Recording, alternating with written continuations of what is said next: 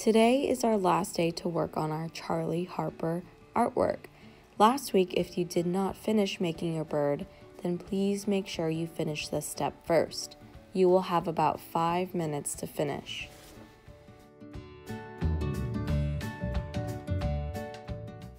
At your table today, there is a paint tray.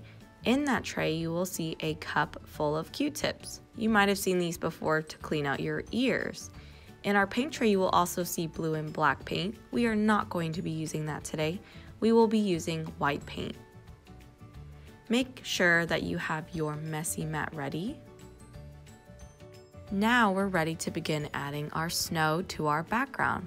Grabbing one Q-tip, using the tippy top of my Q-tip, I'm going to dip it into the paint.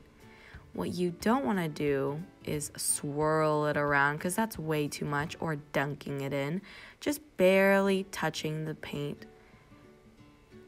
And once you have paint on your Q-tip, you're going to stamp the Q-tip on your background as snow. You will want to repeat the step until your background sky is filled with beautiful snow falling from the sky.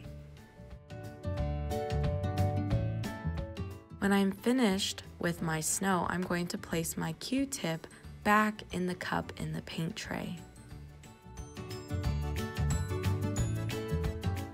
Make sure you take your artwork to the drying rack today because we used paint.